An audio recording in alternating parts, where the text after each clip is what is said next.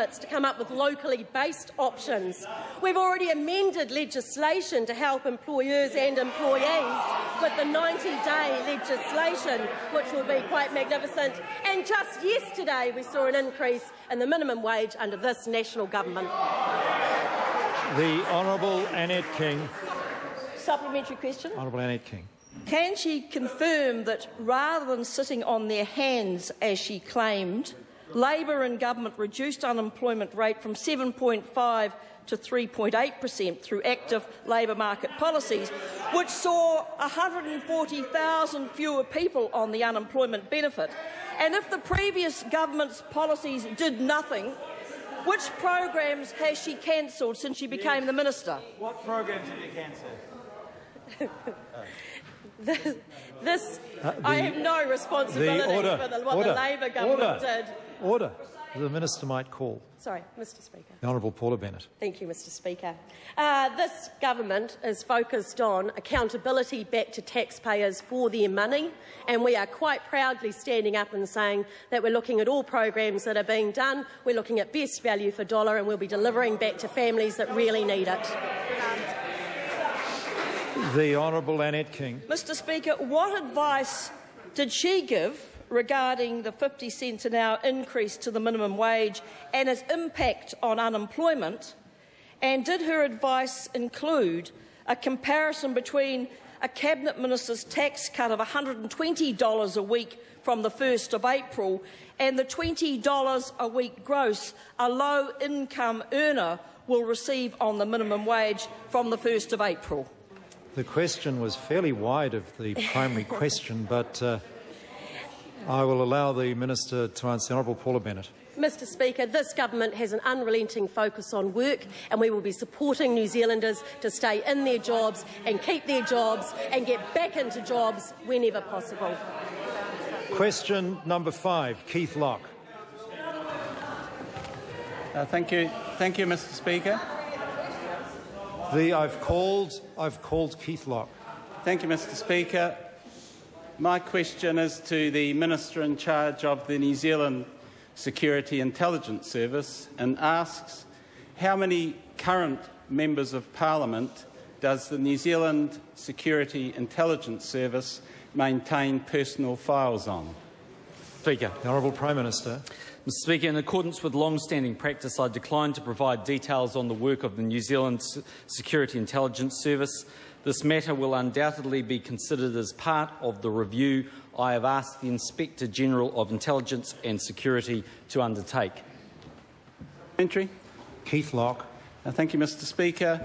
Does the Prime Minister favour the Security Intelligence Service re-looking at existing personal files and closing all of those that don't, as the legislation requires, involve sabotage, subversion, espionage or terrorism, and for a start close my SIS file, which has been running without any ethical or legal basis for over 50 years? Mr. Speaker. The Honourable Prime Minister. Mr. Speaker, NZSIS methods and information collection priorities have altered over the years as the nature and perceptions of threats to security have changed. The practices of the New Zealand Security Intelligence Service that are reflected in some of the personal files are of a different era. They were meticulous in detail and often included material that would not be collected today. It's my understanding that the member's file was closed in 2006 and there is not a new file. Supplementary, Jeanette Fitzsimons. Is the Prime Minister concerned that the information on my colleague's SIS file and in others recently released show that over the years many of the targets of SIS surveillance have been legitimate critics of government policy? And if so, what will he do to ensure, what will he as the responsible minister do to ensure that the service properly targets its activities to those genuinely presenting a risk to New Zealand's security? Mr. Speaker. The Honourable Prime Minister. Mr. Speaker, it is very clear and important that there should be a delineation between political activism and genuine security risks. I'm concerned enough to have asked the Inspector General of Intelligence and Security to undertake an investigation. He's assured me that he should be able to report back within 2 to 3 weeks. I'm happy to table the letter this afternoon if the member wants to Paul Naser, but for the member's benefit, I can tell her that included in the terms of reference are the following: the adequacy and suitability of the service's policies relating to the creation, maintenance and closure of files on New Zealand persons in light of the service's functions under the New Zealand Security Intelligence Service Act 1969, and the adequacy and suitability of the service's compliance with such policies in light of the matters raised in the public domain. Dr. Kennedy. Supplementary, Mr. Speaker. Dr. Kennedy Graham.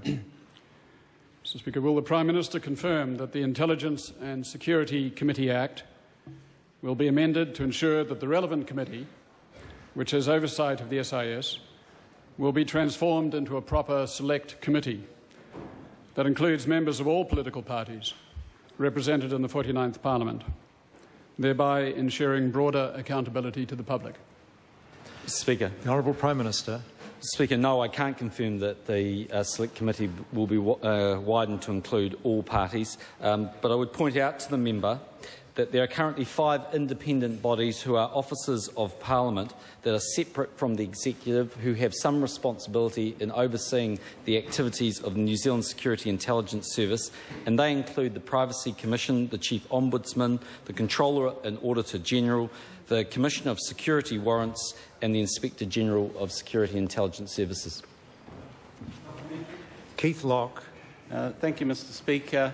Will those New Zealanders who have recently received their files from the Security Intelligence Service, files showing gross abuse of their privacy, be given an opportunity to make submissions to Justice Naser, particularly in light of the broad range of his mandate, as the Minister has just expressed? And would he recommend that perhaps the inquiry take longer than the 2 to 3 weeks he mentioned in his previous answer? Speaker. The Honourable Prime Minister. Speaker, I'm not proposing that Paul Naser undertakes a broader consultation process, but obviously the member feels strongly about his own personal file and the collection of that file, and there would be nothing stopping the member writing to Justice Naser, and I'm sure he would take that into consideration in his findings. Point of order, Dr. Kennedy Graham. Mr. Speaker, I seek leave of the House to table the current list of the Intelligence and Security Committee. Leave has been sought to table that document. Is there any objection? There is no objection. The member will table it before the end of today's session. Thank you, Mr. Speaker. May I just add that... well, the order. The member cannot add unless he's raising another point of order. If he wishes to raise another point of order to table another document, that is fine. The member may do that.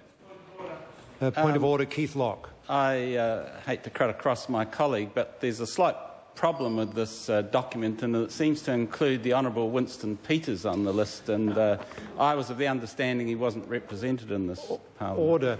Order. The member knows that's not a point of order. The point of order, the Honourable Prime Minister. Speaker, I seek leave to table the letter I wrote yesterday to the Honourable Paul Naser in relation to the terms of reference that I've asked him to look at or take into consideration in terms of his investigation of the New Zealand Security Intelligence Service. Leave is sought to table that letter. Is any objection?